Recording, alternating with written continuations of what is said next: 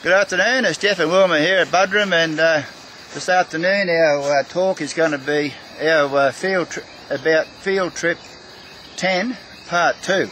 So on field trip 10 we had a hive here that was queenless.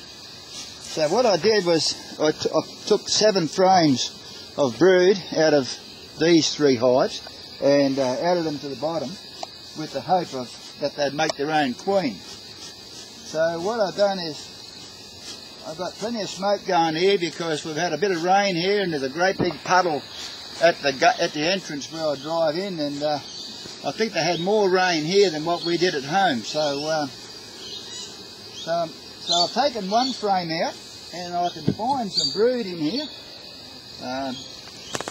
Beautiful sealed brood, and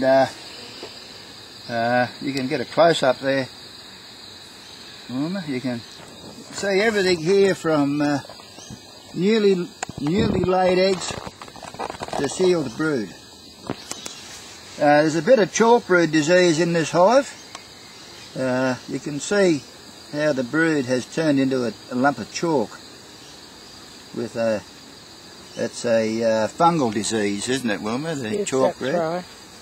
So we've had we've had a lot of muggy, wet weather. Had a lot of rain and that, so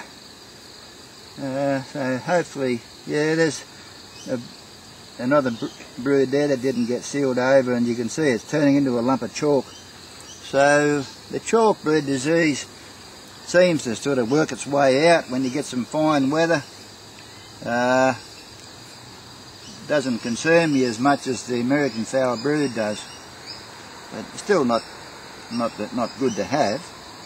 So I'm just going to have a look and see if we can find the queen, just to show and tell, really. So we know the queen's in here. Oh, look at that! That's beautiful. There's some beautiful brood on there. You can see the honey's like a sort of a half a football pattern there, and you've got a sprinkling of pollen all the way around it, and then you've got brood anywhere from newly laid eggs to sealed brood. To me, that's beautiful. Let's see if I can find the queen. It's a bit late in the afternoon here. But these are relatively quiet for all the overcast wet weather we've had, aren't they? Yeah, well, I gave them a good dose of smoke.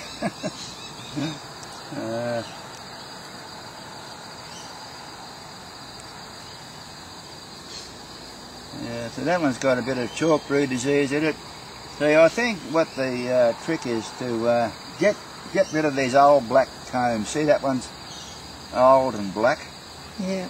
And that other frame I pulled out was a relatively new frame, and it didn't have any chalk brood disease. So that might be a plan, to just keep on replacing these old black combs. She's in here somewhere. See, I'm not sure how. Probably should have put a timer on there, Wilma, and then we'll know when to. I think we'll sort of know when we've done enough.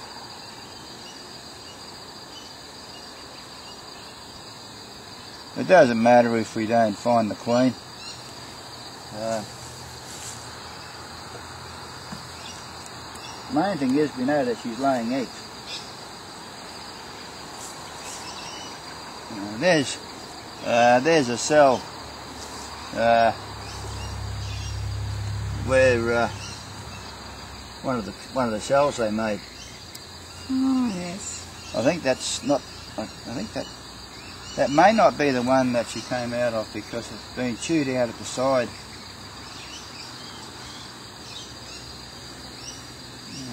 Just have a quick look at the other frame. Yeah, I think it's this one here.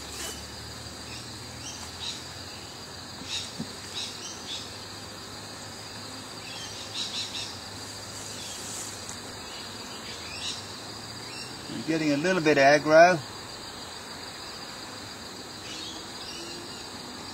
You're probably wanting to get ready for bed. Yeah. However, the bees don't go to bed.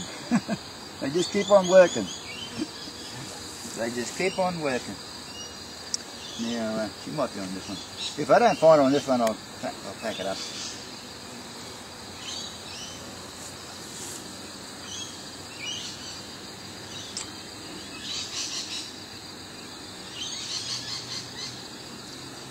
Can't find her.